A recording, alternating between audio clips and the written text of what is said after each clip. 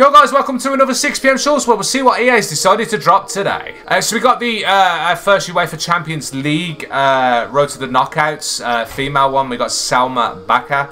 She's an 88 rated left back. She's actually a good card. A lot of people use that left winger as well. Again, look at the stats on that card. Can get free upgrades.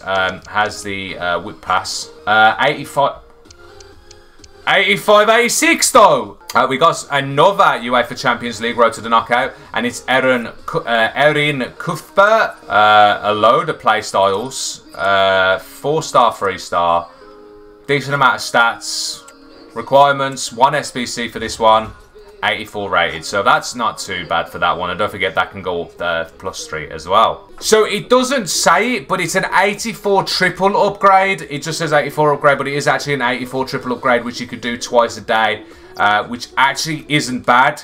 Have EA made a mistake here? I do not know, because it's only an 83 rated with 1 86 rated player.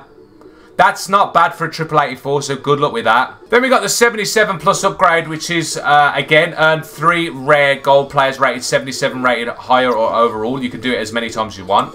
What we got requirements on this one? 9 gold players, so that's not bad for 3 77 rated players if you've still got fodder to throw into that, so good luck with that. We've got the UEFA marquee matchups, which is the female Champions League starts now. We do get a small rare gold players pack.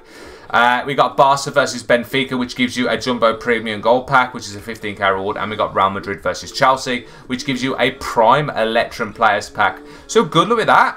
If anyone hasn't realised, they dropped the Champions Points boost again as an objective, where you just got to get a goal in rival games, which gives you an 83 × 3, an 81 × 2, a Jumbo Premium Gold Pack, a small Prime Gold Players Pack, and an 82 × 2. So good luck with them. Nothing new in the store, just a refresh of your Premium Gold players and your Prime Gold players. But there we go, that is your 6 PM content. Done it again.